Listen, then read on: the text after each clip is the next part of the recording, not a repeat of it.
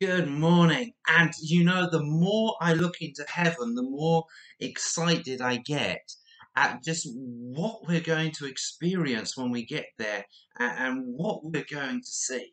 I tell you, saints of God, children of the light, we have so much to look forward to. Again, yesterday we looked at Revelation 22, verse 1.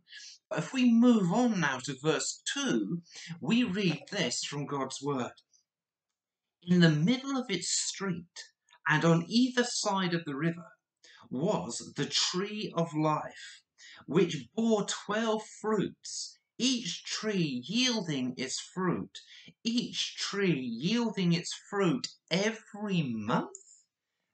The leaves of the tree were for the healings of the nations. Again, the river of life, pointing to healing, pointing to restoration of all things as it flows down the middle of the street with trees lined up either side of it, yielding fruit. I mean, I love fruit. I'm a bit of a fruit nut myself. And fruit nut. Anyway, you see, and this indicates again that in heaven we will be actually eating. We'll have the choice, the option to eat in heaven.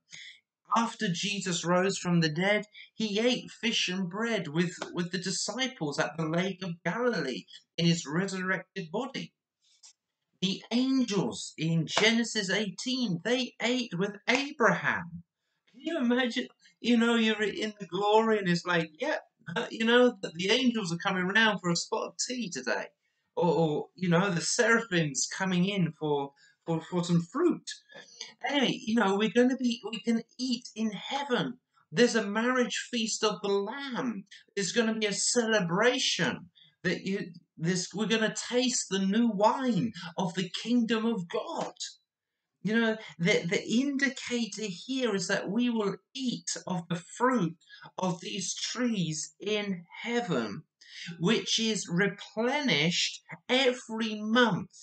Every month there's going to be a fresh crop of fruit on these trees for all of eternity. These trees will never ever die because they're getting their water from the river of life. The fruit that they produce will be for life and for health. The leaves are for the healing of the nations. In Greek, this can mean health giving. The leaves are for health giving. That's the root of the meaning here, which also refers to ministry and to serving. So God's going to be giving leaves for the healing of the nations. He wants the nations to be healthy.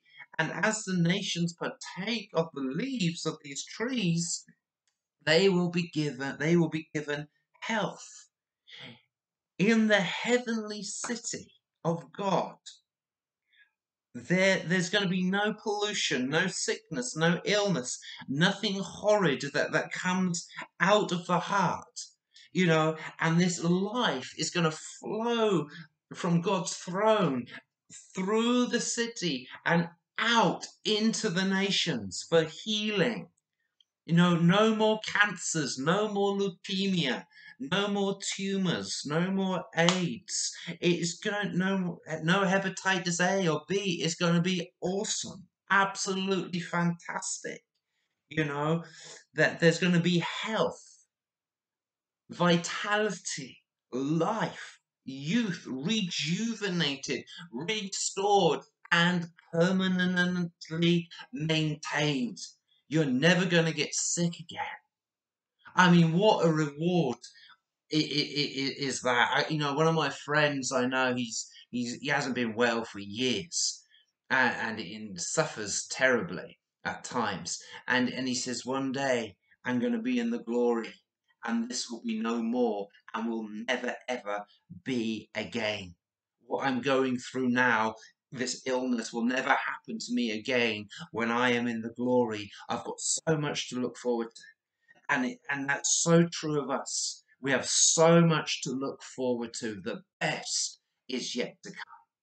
Here on earth, I think we get glimpses of God's beauty, of God's health, and the fitness that He wants us to have.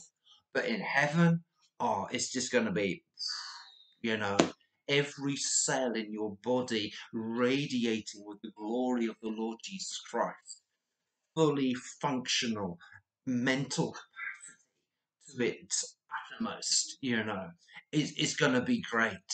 God is so, so good.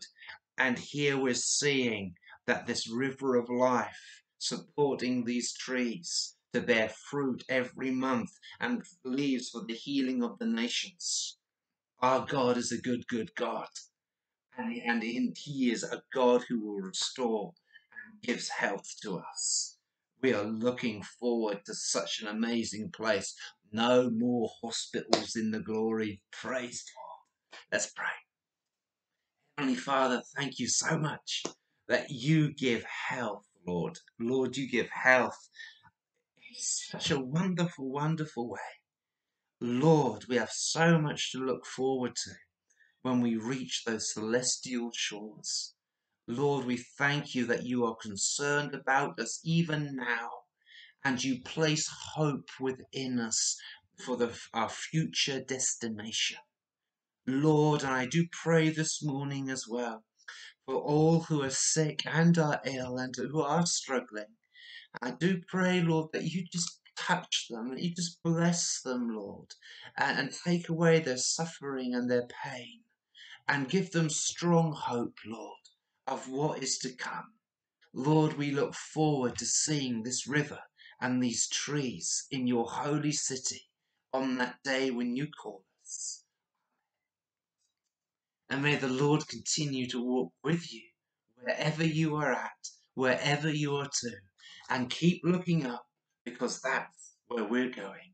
Bless you.